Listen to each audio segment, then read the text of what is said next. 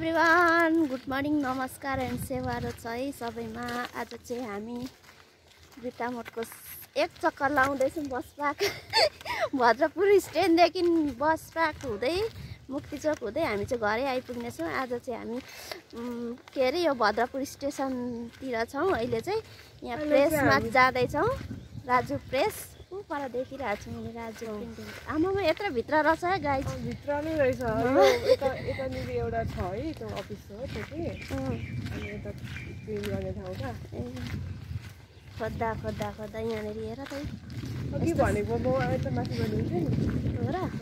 अनि राजु प्रेस भनेको अनि तिमीलाई के अनि अघिदेखि भनिरहेको यो ठाउँको त्यस्तो नाम थाहा भएन क्या बिर्सेन त अनि यहाँ यस्तो बिर्सिने मान्छेहरू पनि छन्। म देखाउँदिनँ यो अघि हेरिसक्यो गाइजहरूले।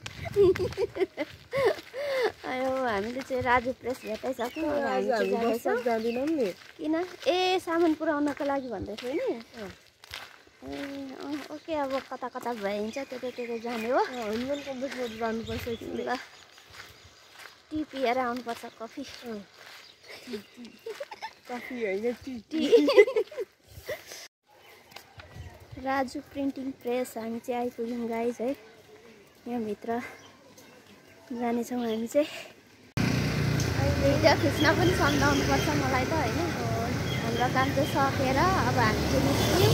मेरो काम गर्न अब त्यो जुटको बोराको धागो हुँदैन धागो किन्नु छ। अब दोकान पस्दै जाने हो। अब होइन मैले कुन दोकान ए हो म त अस्ति नै गर्छ दोकान बुझ्दै जाने हो कि भनेर नि। त्यस्तो महँगो हो 200 रुपियाँ केजी। ए जुट भनेको उयसको होइन त पाताको त्यही त आइरहनु पाता साता जुट भनेको के हो त अनि पाता होइन त जुटको बराबर न म त थाहा हुन्छ। यो सारामा छ भद्रपुर रोडमा छौँ। यहाँनिर चाहिँ पुरानो होइन यो भद्रपुर रोडमा छौँ। यो होलसेल सामानहरू प्लास्टिकको सामानहरू चाहिँ किन्न चाहनुहुन्छ भने चाहिँ पुरानो भद्रपुर रोड आउनु होला। एक्सर्साइज गरेर धेरै फ्रेस हुन्छ।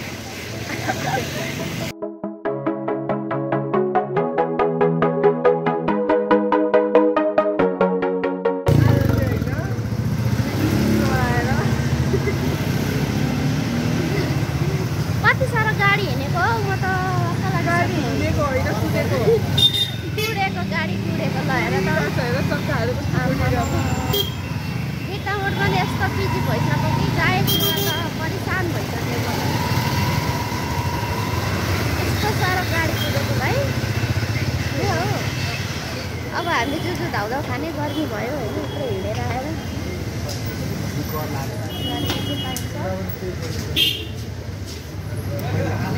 जुजु धाउधाउ नेवारी हो कि के हो यो?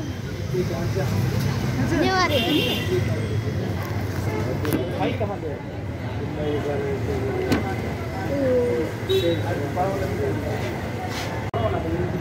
तपाईँ पनि आउनुभएको छ जुजु धाउधाउ खानु। कस्तो खालको ड्रेस हो यो?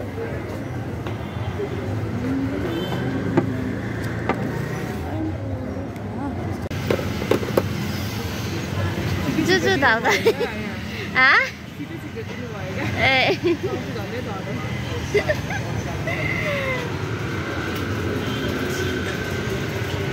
चेयर्स अनुहारै देखेन हौ चेयर्स।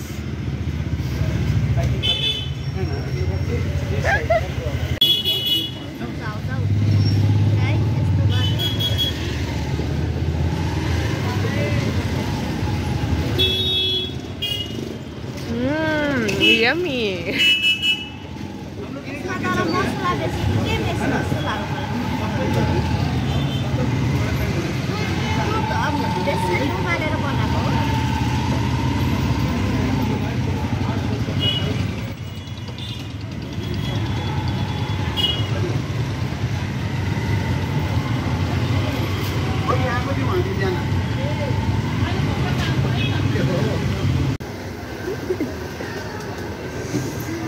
सबै खाइसक्यो, यो पनि खाइसक्यो, यो पनि खाइसक्यो। अब त्यस्तो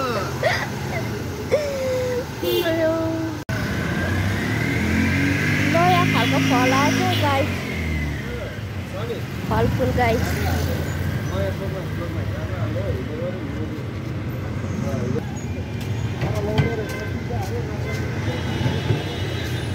लास्टै भिड हुन थालेछ हौ गाइस।